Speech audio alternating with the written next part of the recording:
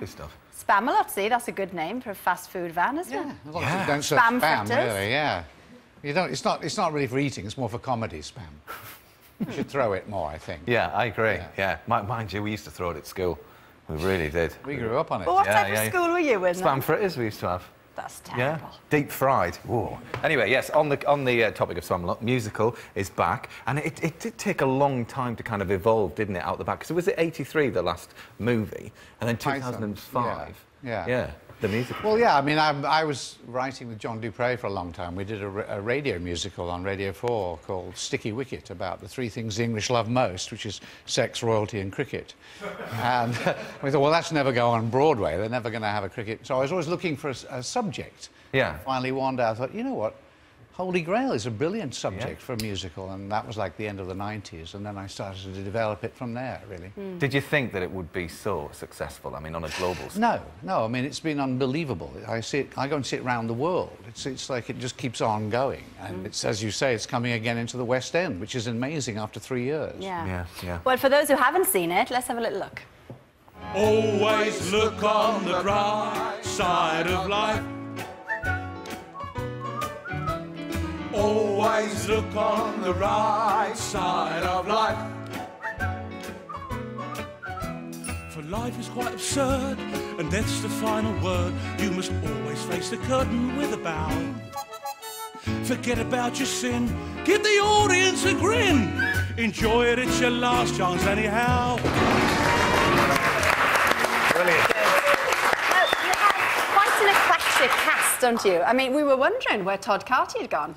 Because he was Grange Hill, EastEnders, The Bill, and now we know he's in He's been on the road with us for 2 years, actually. He's a wonderful patsy.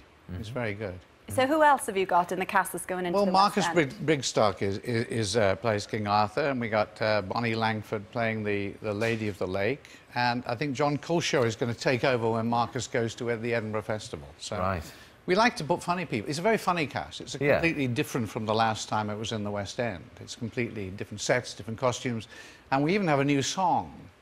With the context of what?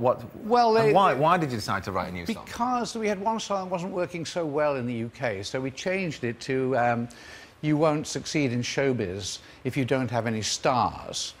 And yeah, so it's all about you know, you get Susan Boyle comes on stage, Ozzy Osbourne and his wife, you know, Simon Cowell gets referenced for abuse, and you know, it's a true story. You need some TV stars to sort of do well in the West End now, so it sort of nails an issue. And speaking of writing songs, now is it true that you've written a brand new song for Professor Brian Cox? It's partly true. Yes, I've written it, but it's not a new song. We adapted our old Galaxy song, the Universe song, and he asked me if I'd write him a song for his new series on life. So I've put in all the things about deoxyribonucleic acid, which is not an easy rhyme. No. And he would send me facts like it's 4.8 billion years here. We think it's 4.7. I'm going, I'm trying to rhyme. Give me a break. That's the hardest thing. It's like, kind of, where do you start? How do you get, you know, the facts with the music, with all of that? I mean... Well, you have to write the lyrics. So so we've recorded it and done it, and it'll be in the new series. Would you say that that's your main passion, then? Because you wrote most of the songs for Monty Python. Well, I like writing musicals, certainly. I like putting... we just did a play, which I'm not supposed to mention the title for, really, because it could be conceived as an innuendo. It's called What About Dick? Right.